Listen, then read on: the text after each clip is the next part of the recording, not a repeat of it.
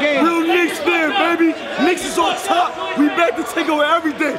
Bring on New Jersey, bring on the Hawks, bring on anybody. New York, baby, we back on top. Brooklyn, over anybody.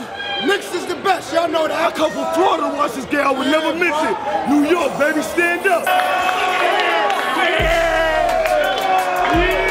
Ruin! New York Knicks! New York Knicks! New York Knicks! As a season ticket holder, can you speak on the dichotomy of the last 8 years versus this year, the energy in the Garden with only 2,000 in the building? It's been a long road, man. It's been a long road, but it's 2,100 strong, man. We ready, we coming, and we ain't just coming. We ain't happy to be here. We trying to go deep. We trying to go deep. You hear me? New York, we here, baby. New York, we here. What's the difference between the Knicks fan base and the other 29 teams that are in the league? There's no fair weather. This is all die hard. No fair weather. No fair weather. Let me explain this to you.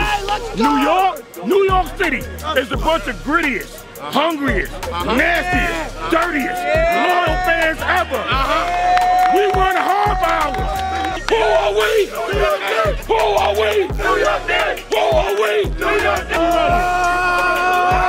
You already know what the fucking vibes is. Triple M, what's up? New York Knicks still in the 4th seed. We trying to get Atlanta in the 1st round.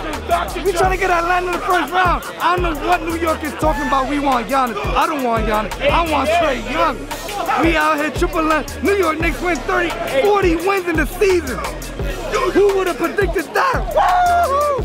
Let's go!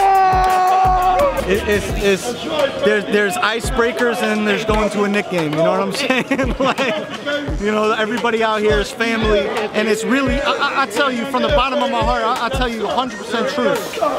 This fan base has been the most collected energy of any type of group that I've been in.